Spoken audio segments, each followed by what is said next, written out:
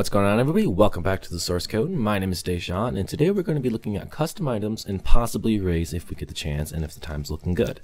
So once again, make sure not to skip around in the video or you guys could miss some code which could drastically change how your plugin works and sort of its functionality. And lastly, make sure to follow me on GitHub because everything we code today is going to be on there for you guys to either, check your code, or even if you guys just want to reference it just because you may not remember something quite right. But let's get started. So we are going to head over here to our events class. Now we don't have to do the custom items in our events class. It's just where I'm just going to write it, so we don't necessarily have to make a whole nother class. But actually, now that I'm thinking of it, let's just go ahead and do that. So let's right click on our main package here. Let's go to new class. And let's just make a new package called items, and we'll call this one custom items. So our class is going to be called custom items, and we made a new package called custom items. So let's just clear that. We're not going to do anything on this here. So what we want to do in this custom items is implements listener. Now I don't know how often you really have to use implements listener. I really just throw it on most of my classes just to be safe. But what we want to do now is we want to create an item stack, or actually, let's create a method here. No, let's create an item stack first because we can do something here. Well, no. Let's create a constructor. So public void give items. All right, and then we're gonna call for player inside of here because we're gonna need that in just a minute. Okay. We actually are going to use this events class. I was kind of thinking how I wanted to do it, and we're going to use it. So let's create an item stack here, and we'll call item, and we'll do new item stack. And so commonly you're going to see a lot of custom items such as, weapons or anything like that, right? So what we want to do is let's just use material dot diamond, let's just do diamond axe, and then we'll do 1 for one of those. And now we want to get its metadata, so we're going to say item meta equals meta item dot get item meta. And now we'll control shift import that, or we'll control shift O that, and now we have its meta. And now we want this because we want to do meta dot, we can set its display name, so we can do chat color dot aqua, and we can say axe of Zeus or something like that, just something crazy, right?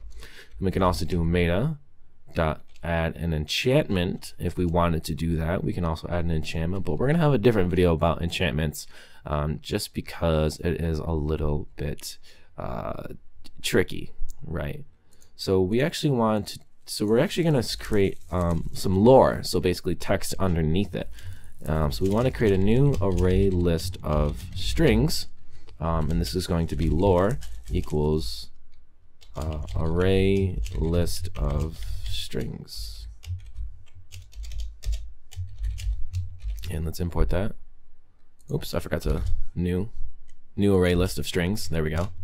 Let's fix our code there, and now we can go lore.add, and let's do chat color.white,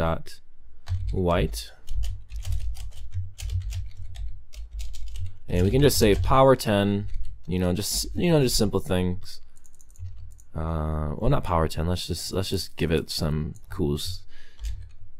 Used by Zeus in the great god battle. Just something silly again, nothing too crazy. And now you can add more lines just by simply doing lore.add there. So we're not going to add more, so we're going to do meta.setLore, and we're going to just set it as lore. And so now we're really just doing, I am moving kind of fast here, but I want to stop here for a second so you guys can get a chance to read this code and so I can explain it for you. So you guys already know about item stacks, right? We talked about this in a past video. So we're just creating a new item stack and we're giving it material diamond axe. But we want to get its metadata, and so we need to do item.getItem meta, and that's basically everything that has to do with that item's information and the information that it gives out. And now what we're doing here is what we did here is we called it just meta, like we called the item of the diamond X item. And so we want to do meta dot, and we're going to set the display name. So we're setting the display name. And now how lore has to be done is lore is an array of strings, or a list of strings. So we created an array list here. So I guess you're kind of learning about arrays. So you are learning about arrays. I didn't even really think about that. So we're creating an array list here of strings. Okay, that's what this means. And then we're giving it the variable of lore, and then it has to equal a new array list of strings. And now here is lore, which is used right here, and we're adding some lore there. And now we need to set that lore with the meta, or to the item. So we're going back to meta, which is the item meta, and then we're setting the lore as lore, which is our array list. I hope that made sense. And now what we can do is we can do meta dot set, or not meta. So we can do item dot set item meta. Right. So now this item stack here is going to have this item meta all through here. And then what we want to do is we just want to do player dot get inventory dot add item. And now what we want to do is we want to do an event here, right? So at event handler, and we want to do public void on join player join event. Well, I don't want to do player join event, so we're just going to do on punch. So player interact event. And I didn't want to do on join because we're going to save that for a later video. So now what we can do here is we can call this custom items, and you can do it statically. So you can do public static void, and now I can just do, you know, give items to we got a call for player, so player equals event dot get player, and now I can just call, you know, player here, and let's import these. And oh, sorry, we have to do custom items here dot give items to the player, and it just kind of went on its own and added the rest of it there.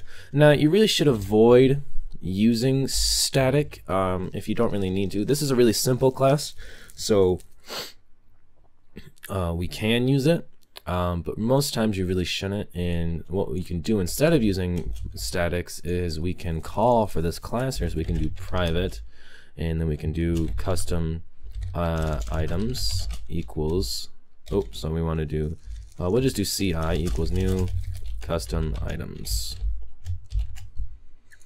So we're basically just calling this class here, and now what we can do is we can just do CI give items, and now this should work if everything is going correctly here. So pretty much whenever the player interacts, it's going to call this method over here, and it's going to give the player, it's going to add that item to the player's inventory. So let's see if it does do just that. So let's clear. So as you can see there, when we are interacting here, it is giving us this this item.